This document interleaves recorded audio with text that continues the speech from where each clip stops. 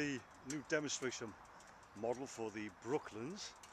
I'm here with Hank from Trike Design. He's going to take a walk around a Trike and tell us a bit about it. So what bike did this start out as being? Its code is an FLH TCU Ultra Glide. It's the Tourer. Okay, what year is that then? It's a 56, but it's the 07 model. They changed the models in September, so it's... Okay. And what exactly have you done to this so far? What's the suspension like underneath the bodywork? It's a fully independent suspension rear end, one of our notorious rear ends. Handles really good. We actually took the idea from Formula 1, but we've put this modular body on top of it, like a car, where you've got the body and then you put the wings on, i.e. the fenders. Okay. And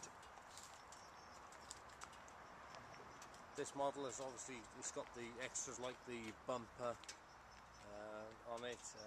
It's got the top box, which is the Harley standard Ultra Glide. We make the rack to fit the body as part of the body price, and we've mounted the top box to the rack. Okay. And this is your own bodywork you're putting on the bike? Yeah, yeah. It's British, the whole thing, through and through. Okay. It's like I said, it's a modular design, because if you damage the mudguard and clip something with the competition like Lehman's, you've got to replace the whole body repaired. With this, it's just bolt-on mudguards.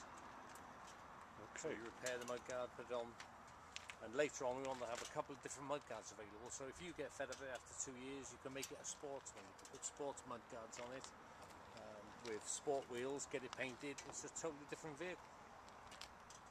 Okay, well, that sounds pretty sensible to me. There we are. The new Brooklands bodywork on the Trike Design Electric Glide Trike.